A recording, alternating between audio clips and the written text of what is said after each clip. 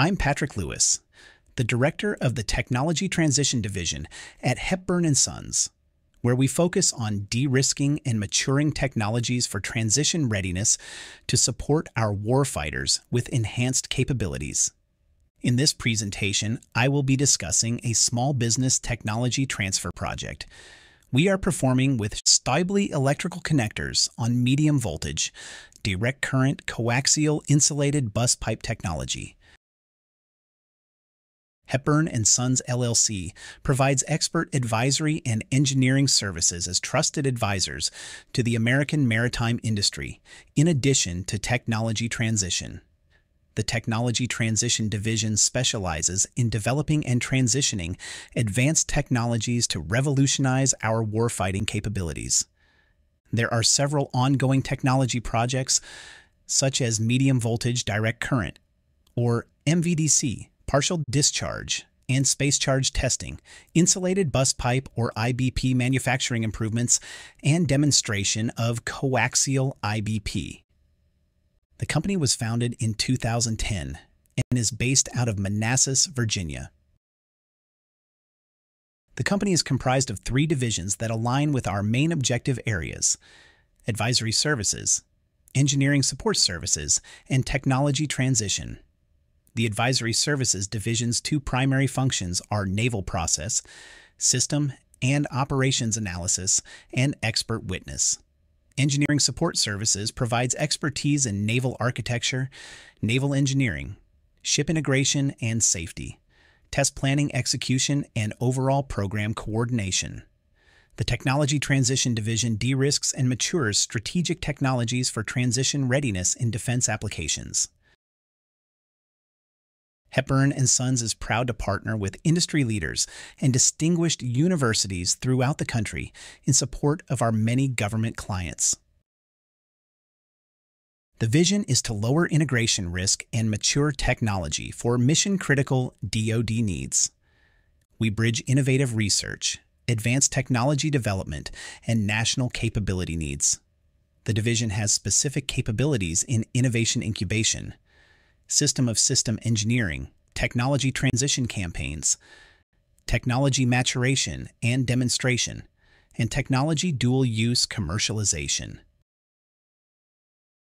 The U.S. Navy is seeking a medium-voltage direct current coaxial insulated bus pipe conductor capable of distributing power at voltage ratings from 850 VDC up to 12 kilovolts DC and ampacity up to 4 kiloamps. Magnetic fields must be limited so as not to disrupt systems on board, nor increase the ship's magnetic signature, complying with U.S. Navy EMI requirements. Connections and terminations must be maintenance-free to reduce the risk of loose connections and associated arc faults. A current MVDC bus pipe specification does not currently exist. However, the MVDC IBP system is expected to comply with applicable military standards and specifications such as shock, fire, and electromagnetic interference. Electric and magnetic fields must be managed and comply with Navy EMI requirements. Shipboard power distribution currently utilizes cables that are limited in ampacity to approximately 400 to 700 amps per conductor. This requires multiple cables, terminations, and laborious cable pulling for installation. Multiple paralleled copper conductors are difficult to install, heavy, include a large bend radius, and require more of the ship's internal volume to meet the needs of future combatants. Medium voltage, direct current coaxial insulated bus pipe provides unparalleled distribution, EMI mitigation, support of modular ship construction during pre-outfitting, and provides swap-C savings, especially for high power, and amperage applications for equipment configurations. Coaxial insulated bus pipe offers a reduced cross-sectional area and weight per linear foot. This technology is designed to enable future technologies on naval platforms, such as integrated warfare systems, directed energy weapons, high power distribution, and pulsed DC loads. Hepburn and Sons with Stauble's electrical connectors have developed a medium voltage direct current coaxial insulated bus pipe. The design can distribute power at the 12 kilovolts and 4 kiloamps for 48 megawatts. This will meet most anticipated U.S. Navy loads while providing significant electromagnetic interference mitigation and savings in power density over conventional shipboard cable.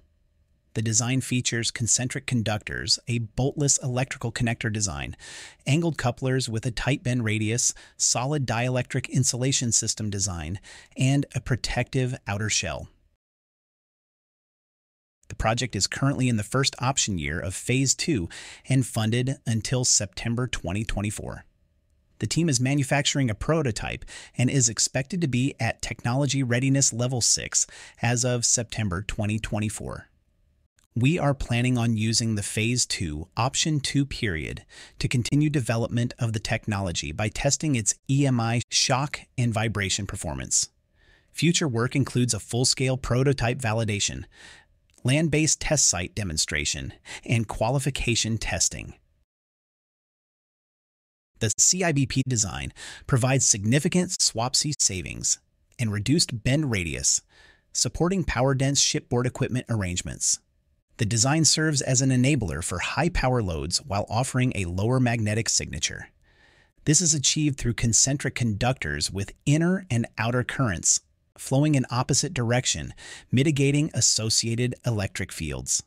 The boltless, modular design supports reduced maintenance, ease of replacement, and even simplifies replacement at sea. The CIBP is estimated to save over 50% of labor cost in supporting modular ship construction, where CIBP can be installed during pre-outfitting. The Phase 2, Option 2 will conclude with shock, vibration, and EMI verification testing. Before the technology can be transitioned to the fleet, additional full-scale system development, testing, and qualification will be required outside the scope of the current project. Our business plan is to proceed in formulating a design that increases the manufacturing readiness level. Additional segments of CIBP, including additional lengths, 90-degree connector and 45-degree connector, must be developed before the technology can be viable for shipboard use. Potential Navy application include high power distribution, pulse DC loads, directed energy weapons, and integrated warfare systems. CIBP is also very applicable in commercial use where power density is critical. Examples of where this technology can be employed is as a replacement for gas-insulated power lines, in utility power substations, the cruise line industry, and offshore platforms. Qualification of this technology requires U.S. Navy program office support and technical warrant holders to create the pull for the technology. Hepburn and Sons and Stauble's strategy is to work with the end production in mind. Seeking follow-on commercialization contracts will enable the team to pursue qualification testing to certify the electrical and structural integrity of the technology offering and deliver products for a Navy program of record. Once identified, Stauble will manufacture and sell the distribution system, while Hepburn and Sons will provide systems engineering support to the shipyards on the integration and installation of CIBP. Hepburn and Sons is located in Old Town, Manassas, Virginia, less than an hour west of D.C. We will be exhibiting the technology at the SysCom 2025 Technology Showcase. If you have questions about this technology or are interested in other technologies that we are de-risking for the warfighter, please use the contact info shown on this slide deck to get in touch.